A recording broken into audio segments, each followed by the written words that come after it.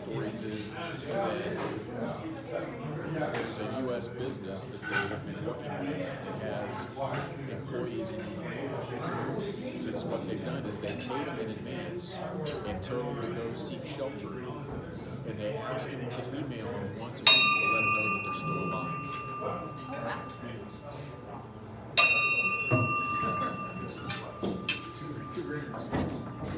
We can't get it the first time.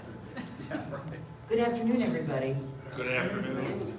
For those of you who are guests, I'm Carol Orbison, president of the club, and I welcome all of you to our meeting today. In spite of that breezy, cold, nasty, if you parked in the garage a bit distant from here, you really felt it coming over.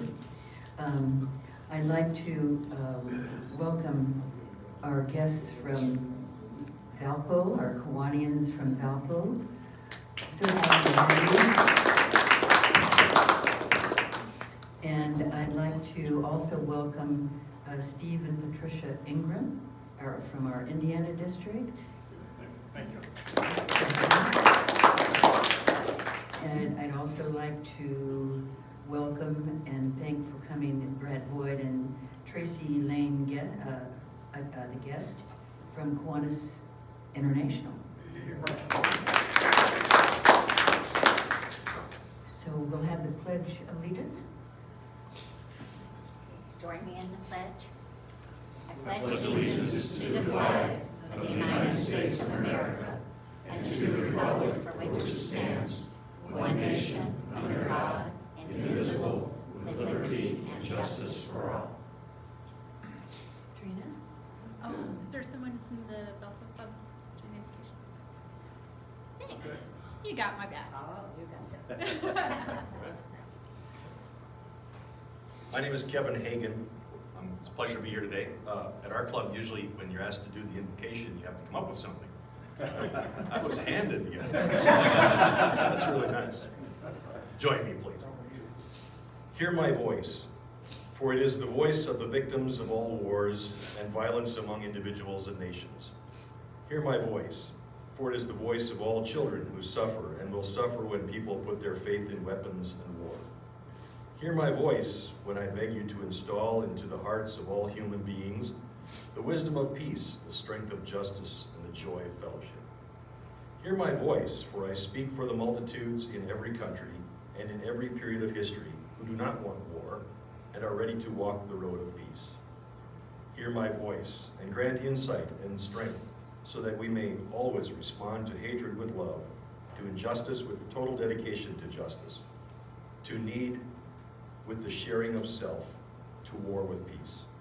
Hear my voice and grant unto the world your everlasting peace. Amen. Amen.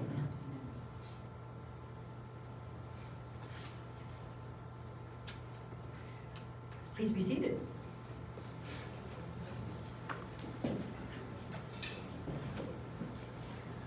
Just a few announcements before we begin our program. We would like to appreciate those Kiwanians who are celebrating anniversaries. Philip Nicely, 48 years. Is Philip here? 48 years. Former President Don Steele, 40 years. And Dan Miller, 10 years.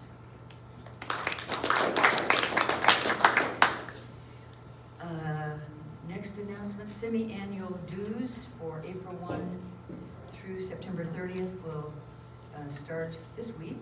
Thanks to all of you for your commitment to Kiwanis and what you and all of us do for the children of our community. We were joined last week on Zoom by a phenomenal storyteller, Dan Grunfield.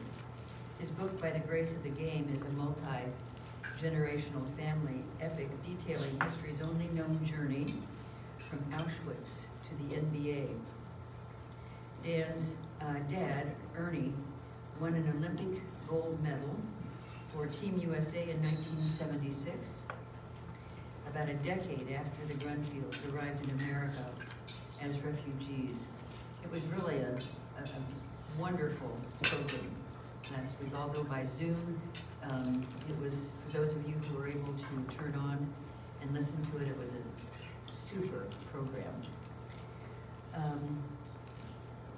Our 76th annual state basketball finals lunch was also amazing on Friday, March 24th. Our first one since 2019, which made it all the more special.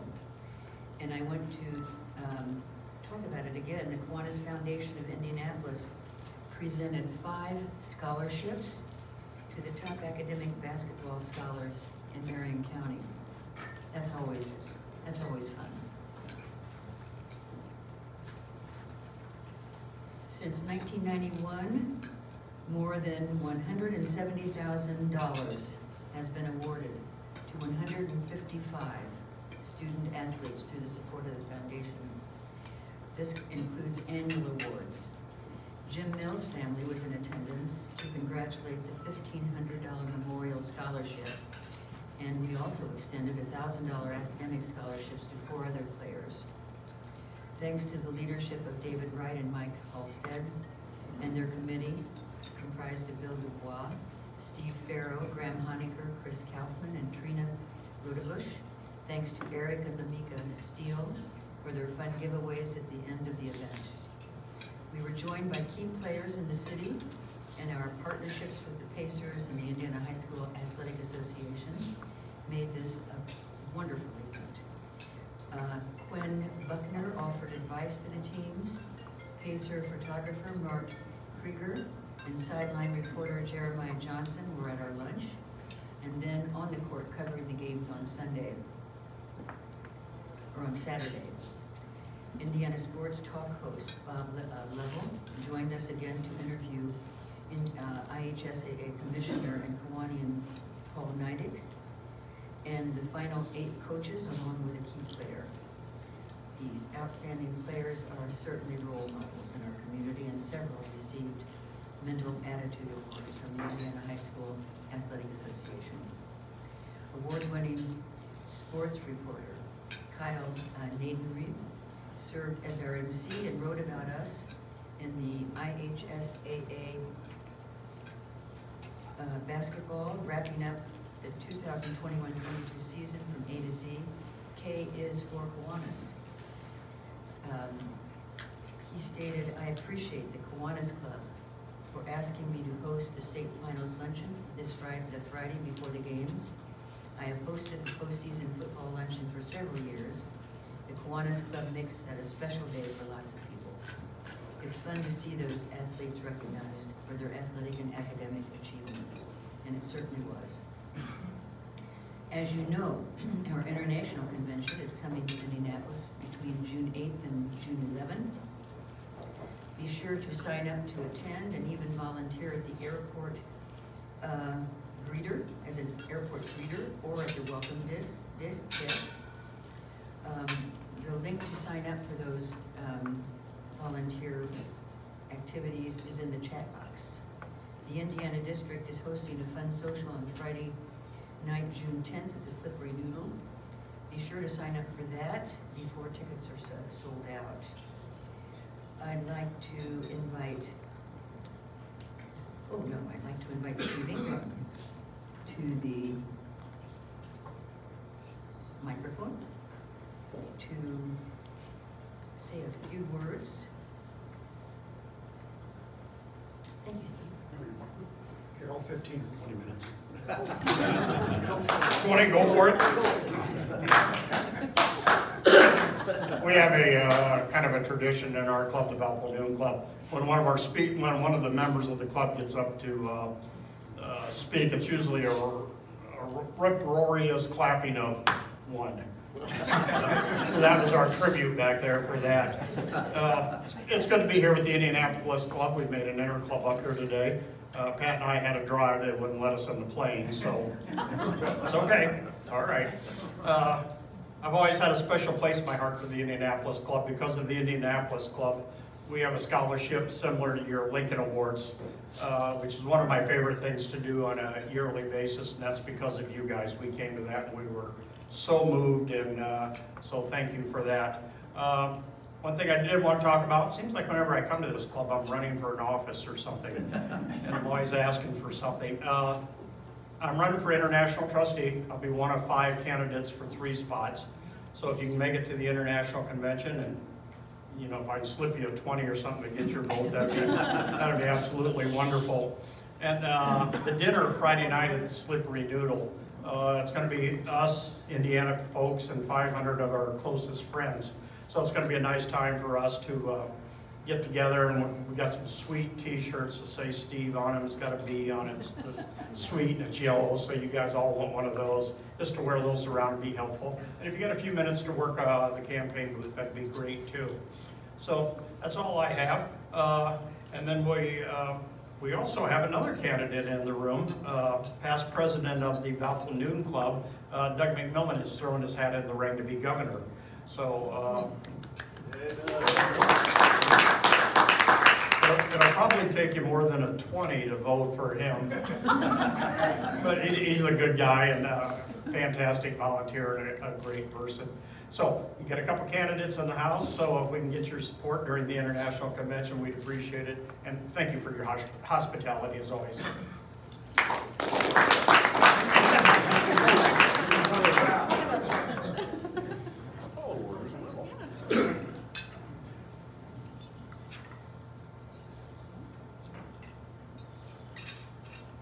Thank you, Steve. And now Trina is going to give us an update on our coming programs and introduce our speakers. Thanks, Trina. Thank you. So I'm going to keep this brief because I want to leave as much time for our core program as possible. All of our upcoming speakers through the end of June, actually we have a full calendar, are on the club website, indykiwanis.org. They're in your Monday newsletters. RSVP early, bring friends. These are all really, really good programs. Next week we've got Gerald Harkness. He's coming to us from Zoom because he's on location shooting his next documentary. So I appreciate flexibility there. We've got service leadership program coming up, Indiana Tourism Week. The Symphony Orchestra is going to join us, probably without their instruments. But I don't know if anyone noticed on the way in, the speakers outside were playing recordings of the ISO. So you can enjoy them starting to walk out. But again, please check the website, watch the newsletter, join for as many programs virtually and live as you can. So without further ado, I'd like to introduce our speakers, why you came today. David Wright is the Vice President of Ministry Services at TCM International Institute. They educate Christian leaders from more than 45 countries through an accredited graduate institute. He has served as chair of our basketball state finals luncheon for many years and has been a member of the Downtown Kiwanis Club since February of 1998. Joining him is Brad Boyd, the Area Director, Global Membership and Education for Kiwanis International. That is the longest title ever. Congratulations. Director of Hoopla and Chief Whipping Boy. Director of things. Brad's responsible for training future leaders and sharing ideas and strategies to grow the organization's membership base, add new clubs, and strengthen existing ones. Today, they're joining us to talk about something that's probably on the front of our minds on a daily basis for the last month or so, the invasion in Ukraine, and more so the humanitarian impacts and how we can make a difference. Gentlemen.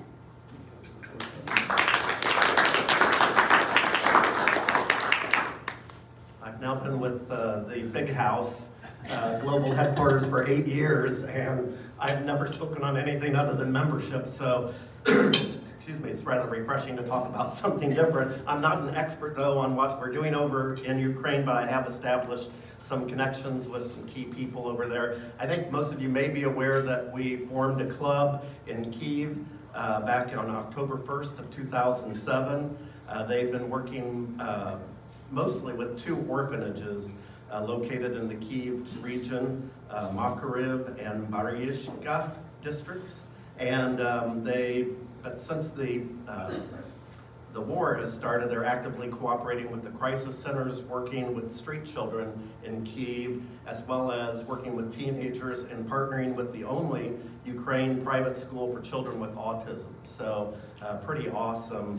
And I look back at their Facebook page. If you want to reach them, I think I just put in Facebook Kiwanis Club of Kyiv, but their formal one is just /Kiwanis UA will also get you there. But this Laura Paklova has been in touch, and I'll share some of her comments as I wrap up here in a couple minutes. I want to leave most time for David because he's got more boots on the ground information to share with us and everything. But they actually, if you look at their Facebook page and their website, they organize Easter egg hunts for children in 2017, 2018, and they even put together a princess ball for little girls in 2018 and 2019, and it's so cute and so innocent. And it just really hits you the stark difference between the photos they now are posting in terms of the war and the ravages of war compared to the wonderful things they did for kids with Easter egg hunts and princess balls and that type of thing. So they only have about 15 members, and I've not been able to get updates as to whether they've lost any of those.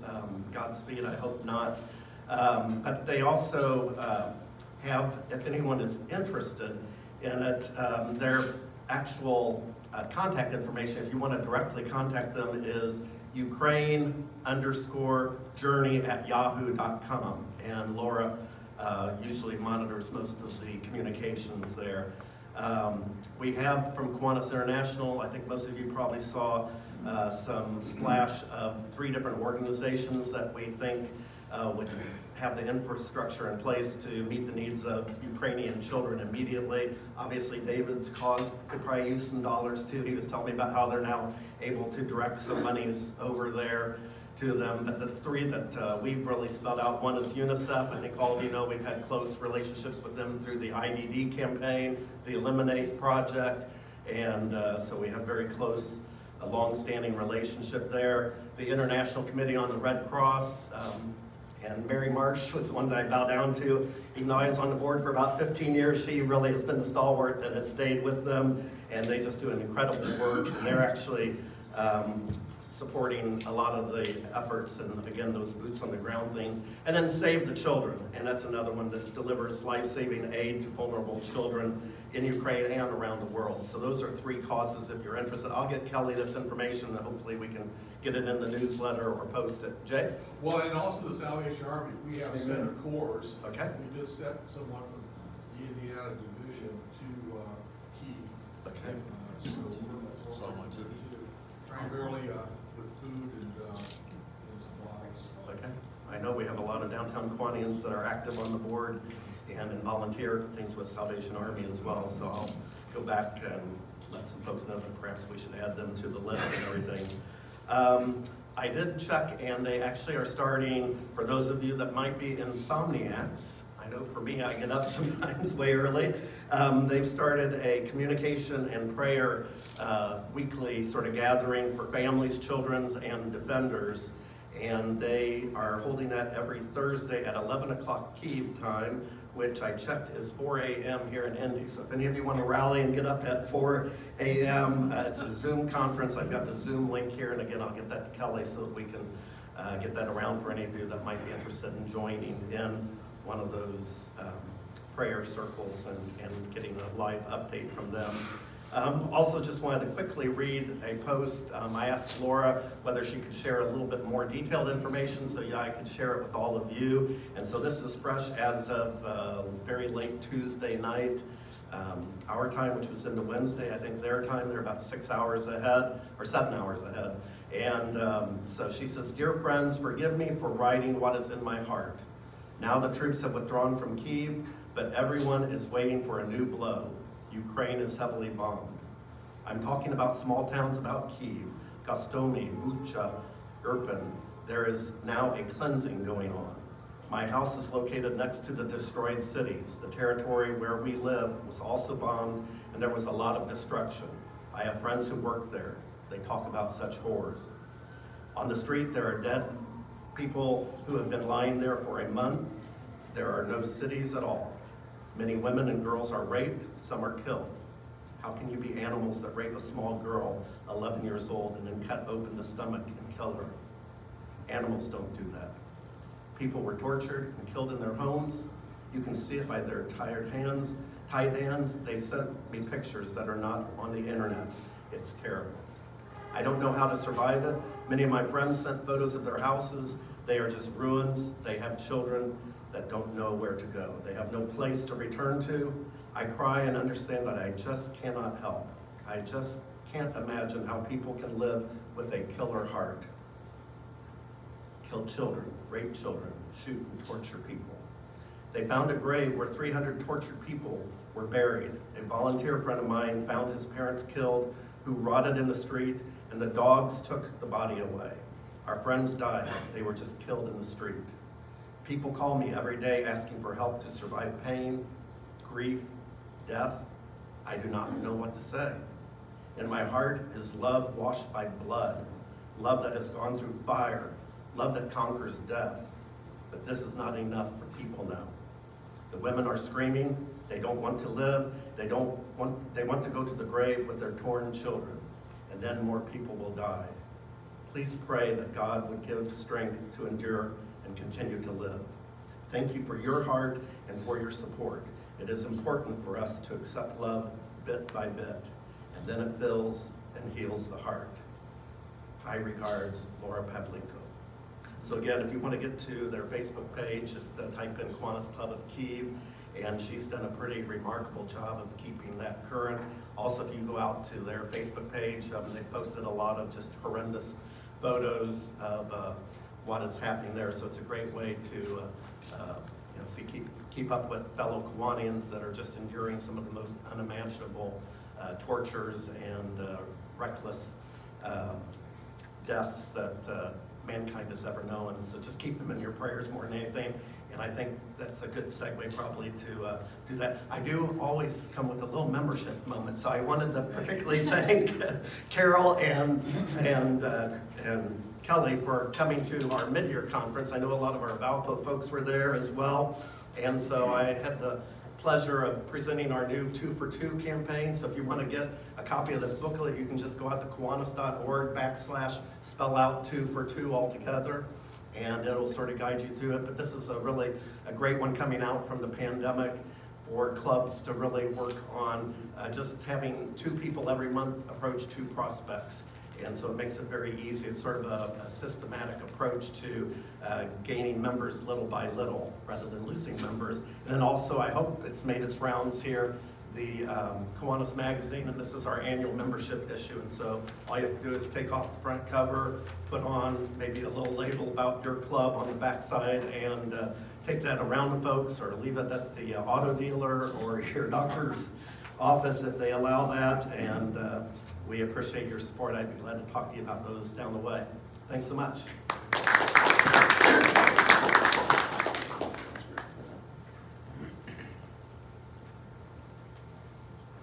Good afternoon. It's a privilege to be on this side of the podium.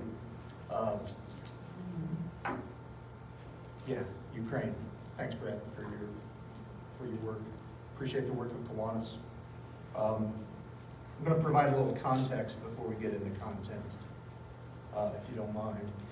TCM is 65 years old. We were founded in 1957 in Toronto, Canada, by an Indiana pastor, and it was a church planting organization, planting churches in and around Toronto very successfully. And during the time that Gene Doolin and his wife Lenora were planting those churches and they were growing, they had an influx of people from the USSR who had moved to North America, to the United States as well as Canada, who became members of those churches, and they got to hear about the persecution that was taking place at that time in the USSR. And they were moved by what they heard. And Mr. Doolin went to the USSR, specifically Russia, with a Russian that had immigrated to Canada, and he was served as his translator.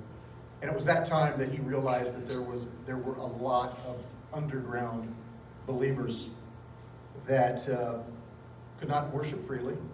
And so he had a 3-week campaign where underground and with clandestine meetings, he got to know those various leaders of that underground movement, and fell in love with them.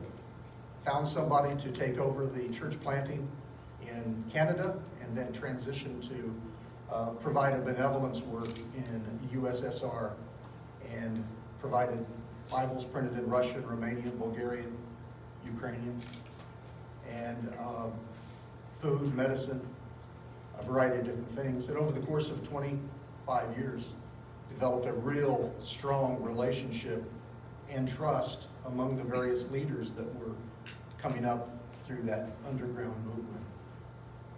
And when the wall, the Iron Curtain, came down in November of 1989, and communism imploded in 1991, TCM had been there since 1974, developed a lot of trust, and they said at that time, don't leave us, don't leave us. Would you help us be better church planters, church pastors, church leaders, educators, in our own language? And so an educational movement began by TCM, and that's what we have been doing ever since. TCM International Institute, we now have 2,500 students at the master's degree level from 45 different countries. Our background, however, our history is dominated by what we've done in Eastern Europe, which brings us to talking about Ukraine and what we're doing today. It was the week of February 20th. We had in Austria, at our facility just outside of Vienna, that we know as Haus Edelweiss. By the way, I've brought some of our quarterly publication here. This is the 50th anniversary of, sure, thanks Mike. This is our 50th anniversary of TCM owning Haus Edelweiss, which was built in 1890. It's an amazing place, 6 acres, it's beautiful. People, when they come there, they talk about having a little slice of heaven. But it has an amazing history. I'll not get into that as well, but really don't have time. But our regional leaders, the TCM regional representatives from around the world, were gathered the week of February 20th for training. And it was during that time where a lot of talk had been happening throughout the news regarding the surrounding of Ukraine by the Russian military, and lots of things on TV from President Putin about not intending to invade, just as this is all training. But it was on February 22nd, while our leadership was there, that the invasion took place. And the meeting quickly changed its agenda to, I'll just say it like this. What we said was, how can we help? What can we do? That's what TCM has done for 65 years. That's been our question to people. How can we help? And they said, we need help that's short-term, and we need help that's long-term. And so we developed what we call the TCM Internet. I'm not asking, by the way, for any funding. I just want to share with you. But you'll take it. I haven't turned any down yet. But we developed the TCM International Help Relief Fund. HELP stands for Humanitarian Aid, Evangelism, Logistics, and Prayer. And we have over 1,000 of our TCM ministers, men and women who are at that master's degree level. Many of them are graduates. They lead churches in their communities. They lead organizations from a variety of different perspectives, orphanages, addiction centers, counseling centers throughout that part of the world. And they are all frontline in the bordering countries, helping receive refugees, now over 4 million from Ukraine. I'll mention one right now. Hungary comes to mind. Dr. Joseph Steiner, a TCM graduate, he has his MA from TCM, his MDiv from TCM, and his doctorate from the University of Debrecen in Hungary. For the longest time, he was one of the executives of Hungarian Baptist Aid. Today, he's a professor for TCM, and he's our director of disciple-making movements in Europe. He's an amazing guy, really knows how to deal with emergencies and disasters. He and his wife and his family, along with members of their church, they are providing food, they are providing shelter. People in their churches are opening up their homes to Ukrainian refugees, welcoming them for a long period of time. It's not just a short stay. And a variety of other things, transportation. And last week, Joseph and his son David who's also now a TCM student. They loaded up a box truck and with supplies provided from TCM that he purchased there, and they drove it to Lviv. And in the surrounding area of Lviv, because he had been contacted by several TCM graduates in that area that lead small churches. They had no food, they had no clean water. And he not only took ways for them to have clean water, but he provided food, medicines, etc. It was a pretty tough trip that they had. But they made it back, and they're going back. We have similar kinds of stories from Poland, Romania, Moldova. I want to share this with you. This is one of our graduates in Moldova. This video was done about March the 1st, right after all of this began. And there are 80 stations in Moldova receiving refugees. This is one of them. All of them are being manned by TCM International ministers. I guess we can't hear. Can't hear. Let me just tell you what he's saying. You've watched this a few times? Just a couple. This is Evgeny. If you ever get stuck with the name, just say it's probably Evgeny. It's always a good bet. This is the last remaining Soviet-built arena in the country, the little country that is southeast, formerly USSR country or state in Moldova. There are 800 refugees behind him, and they are providing food and shelter, and they are, at that time, they were rotating about 300 a day. 300 new, 300 would then move on. A lot of what's happening is people are moving from where these various refugee stations, they're moving west, getting especially into Germany. One of the things that's happened with this situation is that the EU has done something that is unprecedented. They have told the refugees from Ukraine, we will give you refugee visas for 3 years.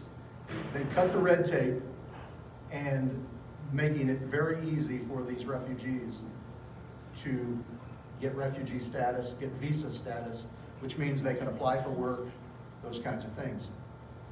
It's great. They also can get benefits, various services that they're going to be needing. Which leads me to the long term of what TCM is doing. 4 million refugees have moved into these various countries. The majority of them probably will never return to Ukraine. And they're going to need lots of help. When we talk about PTSD, I gotta think PTSD for these folks is like nothing we've probably ever experienced or seen in this kind of a multitude.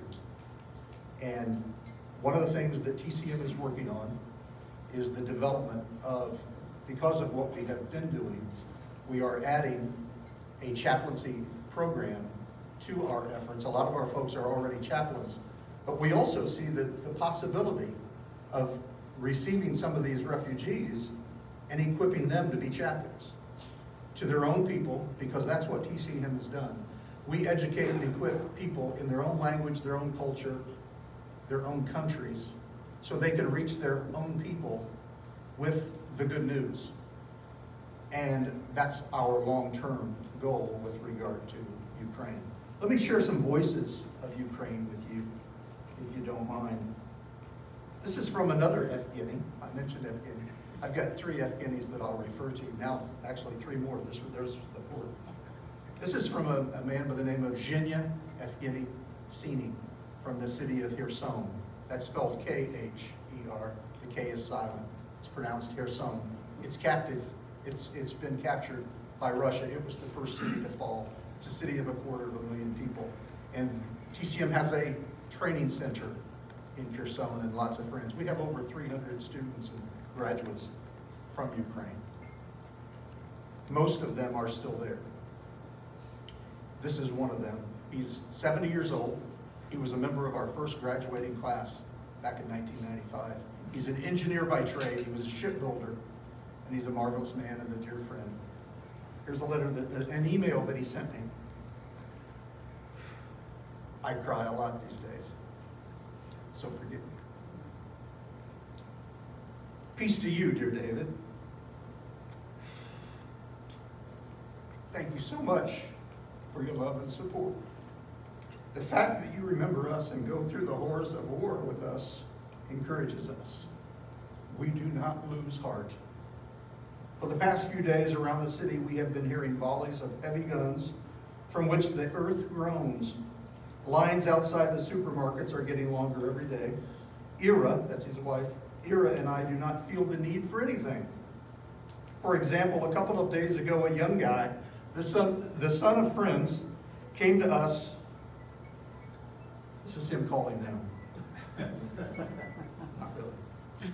I wish it was. For example, a couple of days ago, a young guy, the son of our friends, came to us and brought us a small piece of dried meat. This is not dog meat. It's not cat meat. This is pig meat. Now every day, Ira cuts off a piece of this meat, and we enjoy it. It's a delicacy. The Lord takes care of us. We try to help our neighbors and poor people. For example, an elderly couple lives not far from us. They have a cow and treat their old neighbors with milk. But because of the stress from the explosion, from the poor feed that the cows have, they've reduced their milk supply. I grew up in a village, and I know what to do. I have a businessman friend who has a small factory where he produces sunflower oil. As a result of production of sunflower, waste remains, and the cow loves to drink tea from the waste. I brought about 20 kilograms of waste from this businessman, and people began to give their cow a fine tea to drink. The cow, in gratitude, began to give a lot of milk again. The next day, these people brought us 2 liters of milk. At that moment, we remembered that the young couple that lives next to us have a little girl. She is crying because she needs milk, which is not currently in the stores. Ira gave the girl these 2 liters of milk. Her parents accepted our gift with tears in their eyes, and we thank the Lord for his mercy to our people and to us. Every day brings us its surprises, and we do not sit idle. Keep praying, David, because only he, our Lord, is the Prince of Peace. Let me see if I can find one more voice. Then I'd love to answer any questions you might have. This voice is from Yulia Lubinets. Yulia Lubinets is a lady who she speaks 5 languages. She's Ukrainian. She also lives in Kherson. She's a professor for TCM. She's amazing. She's been to Indiana. She's been here to visit us. She's spoken around the country on behalf of TCM. This is an email that my wife received from her a couple of weeks ago. Our city is surrounded, but it has been quiet for a couple of days. I believe it is because God hears the prayers of his children all over the world. Today, I talked to a young woman from a nearby village which is occupied now. Her family stayed for 3 days there without electricity, running water, gas, and heating, so they have decided to try to move to Kherson despite the danger of shooting. She said that some of the villagers have been taken as hostages and put in the buses. They are kept on the bridge outside of Kherson so that Ukrainians would not try to capture the bridge back. Please pray for those people. War is such a horrible thing. God takes care of us, and I believe in his mercy and protection. Please pray for faith to grow stronger in such a time. Please pray for me to be a good witness to my father and an unbelieving friend, Oksana, and her family. Pray for their salvation. Please continue praying. God is our only hope, and he is good. I believe that. 3 nights later, Stephanie got this, and it was all from her. The Russians are right under our window. Tanks and armed men on the ground. Please pray, Stephanie. We heard from Yulia yesterday. We hadn't heard from Yulia for about 2 weeks.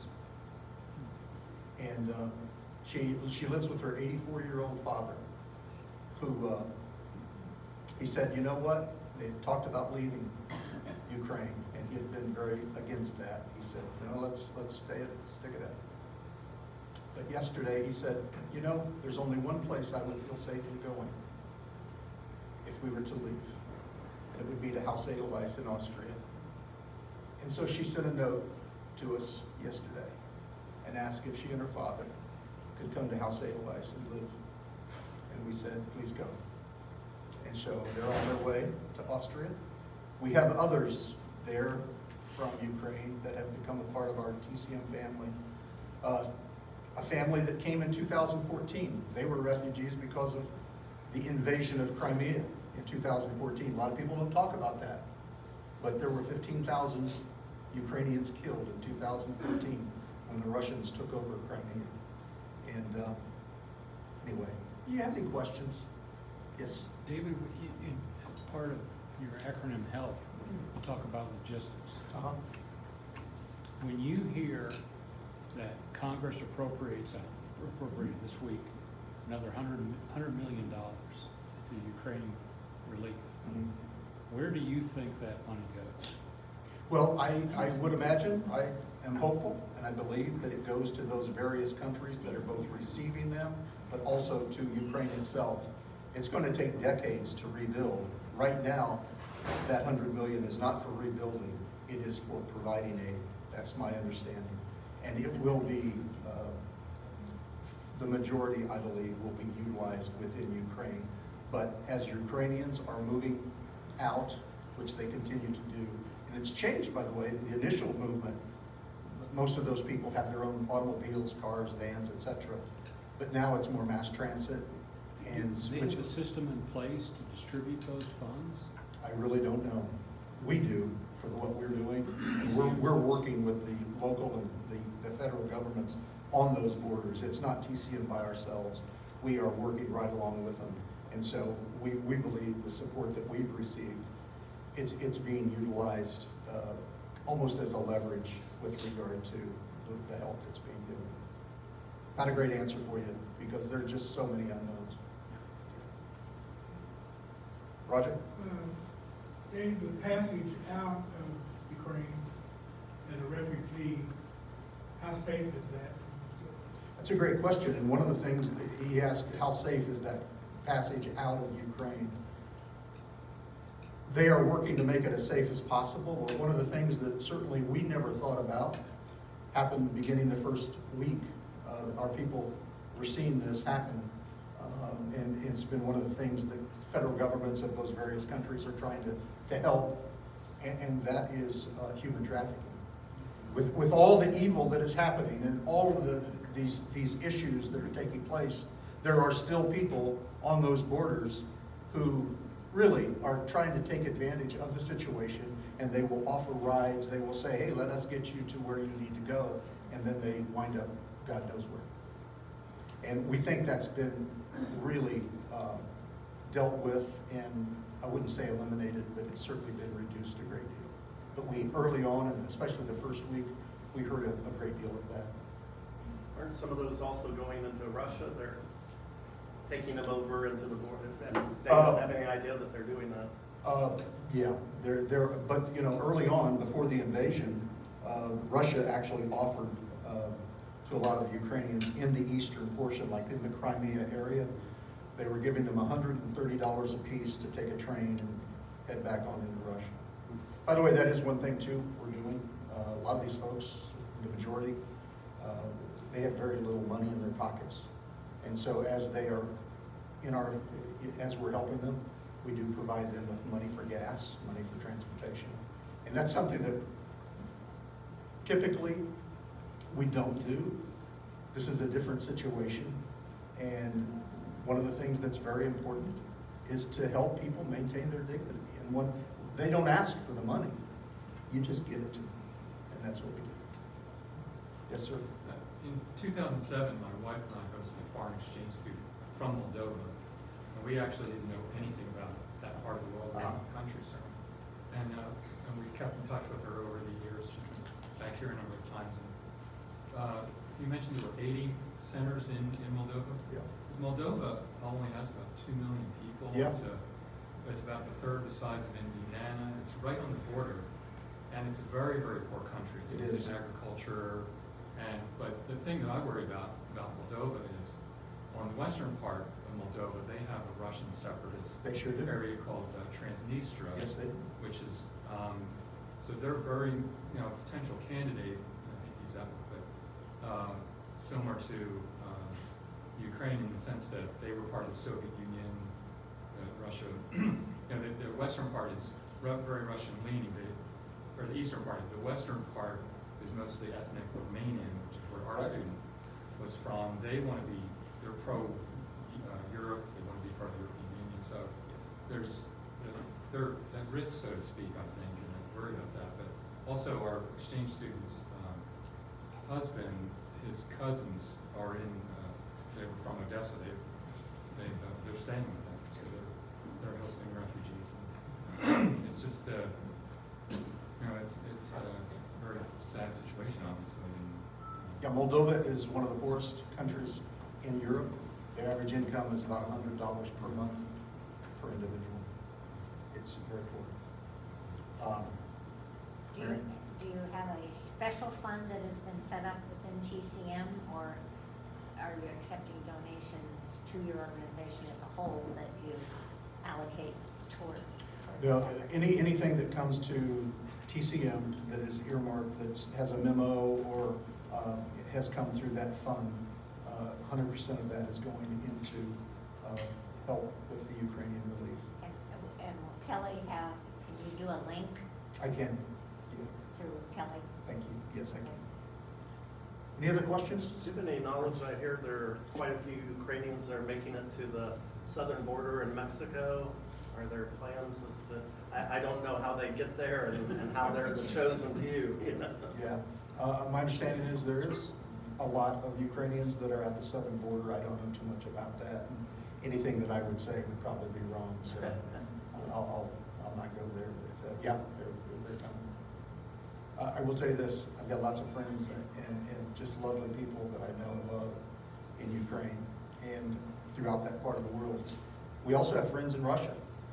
And another country that I'd also just mentioned is Belarus.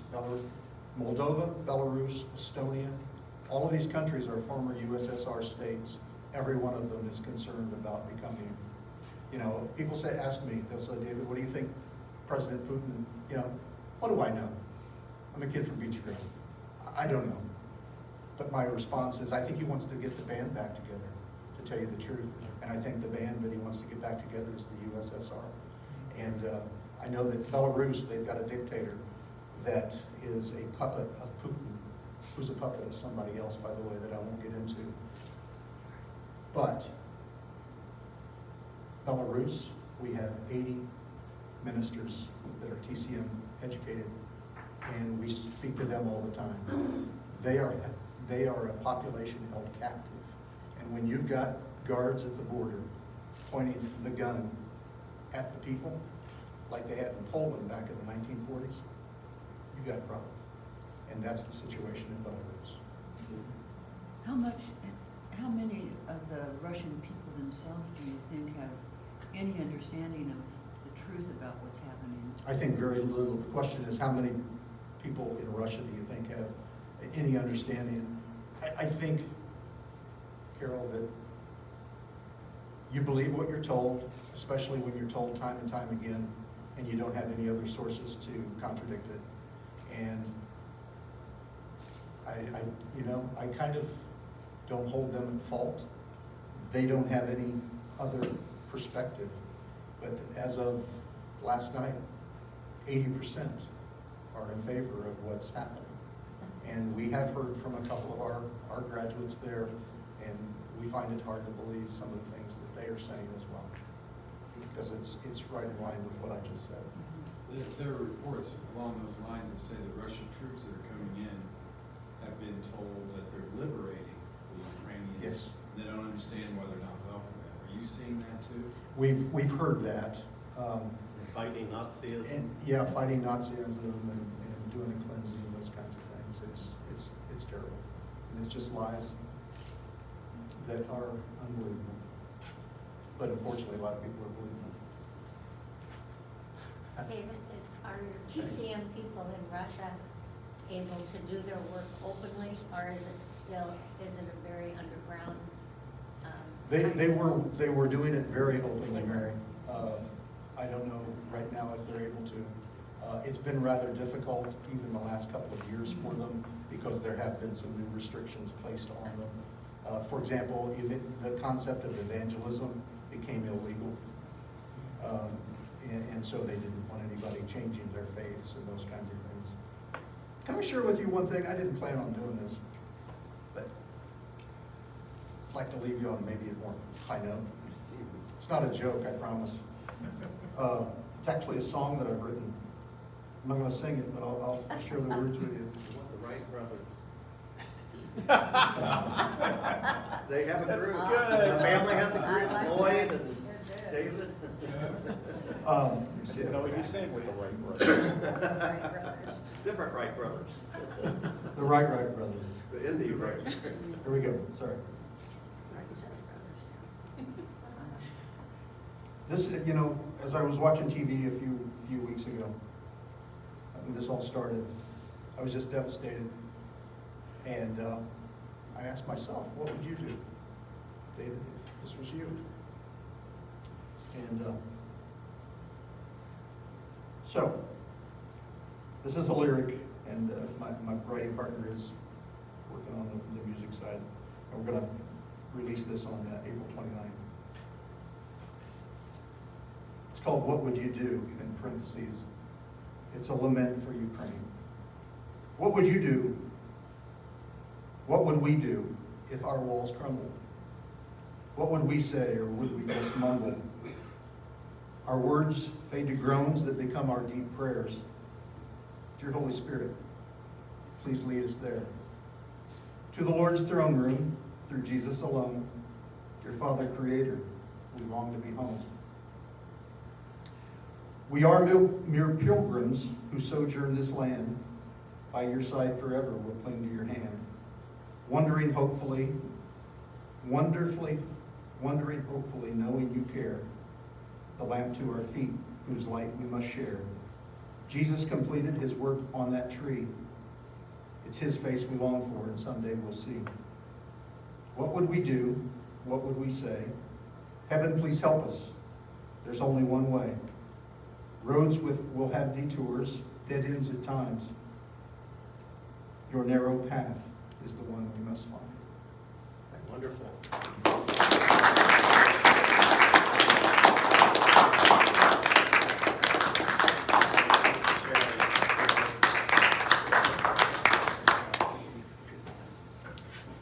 Thank you, Dave and Brad.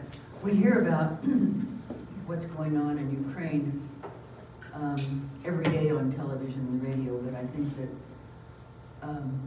we have really no idea until someone such as you brings it down to a personal level.